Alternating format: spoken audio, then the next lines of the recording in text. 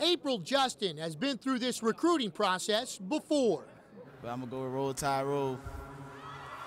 Ooh, Alabama. I feel this LSU is a better place for him to be. LSU Tigers, #1. Go Tigers. 2 years later, again at the Under Armour All-American game with another son, Gerald Willis III.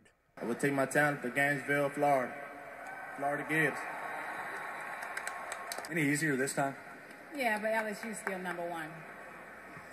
So on National Signing Day at Sonic Boom Training Facility, a chance to sit down with both mother and son. What's it been like for you?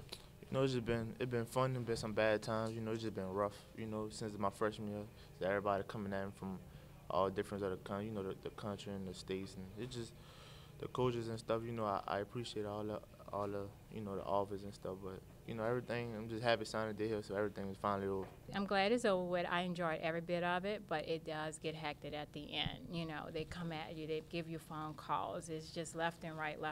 You know, just constantly call, constantly.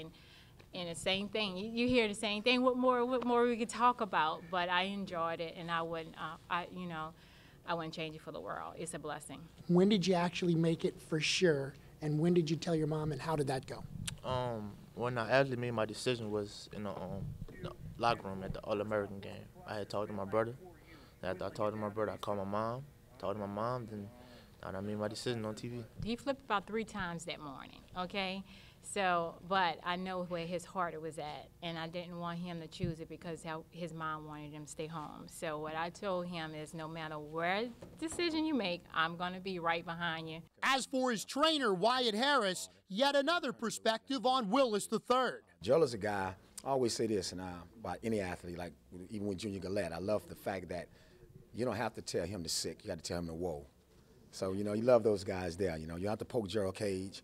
I mean, this ability for him, his speed to power is something that nobody never seen.